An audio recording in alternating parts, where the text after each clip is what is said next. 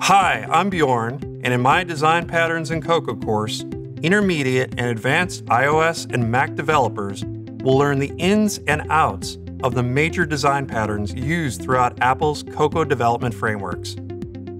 These patterns are simple and elegant solutions that have evolved over time, and many have become generally accepted as the best way to address certain design challenges. Understanding the hows and whys of these patterns will increase your productivity and enhance the quality of your code.